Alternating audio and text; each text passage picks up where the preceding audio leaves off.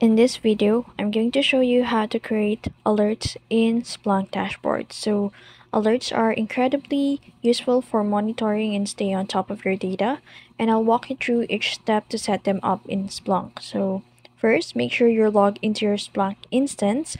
Open your browser and go to the localhost 8000. Then once you log in, you'll land on the Splunk dashboard. Second, to create an alert, we'll first need to navigate to the Search and Reporting app. You can find it from this blank home screen. So click on the app's drop down at the top left corner of your Splunk dashboard and then select Search and Reporting from the list. This will take you to the search page where you can start creating your search query and set the alert conditions. Next, you need to create a search query that defines the data you want to monitor.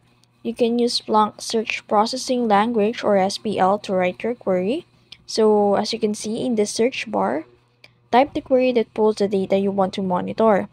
For example, if you want to track failed login attempt, you might use a query like index equals security and then source type equals access underscore combined status equals sports repo.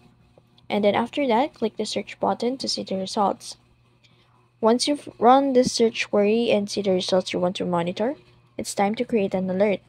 So in the search results page, click on the Save As button located at the top right corner of the search panel, and then select Alert from the drop-down menu.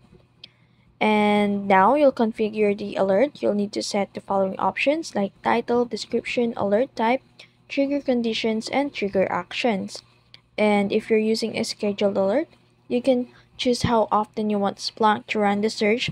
You can select a time range like every 5 minutes, hourly, or daily.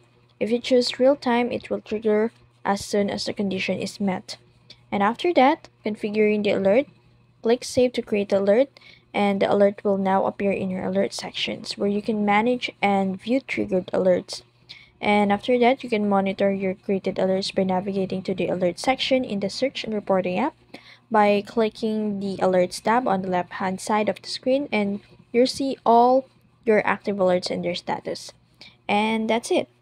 That's how you create alerts in Splunk dashboards. Alerts are a great way to monitor specific conditions in your data in real time and stay informed. If you found this video helpful, don't forget to like, share, and subscribe to the YouTube channel.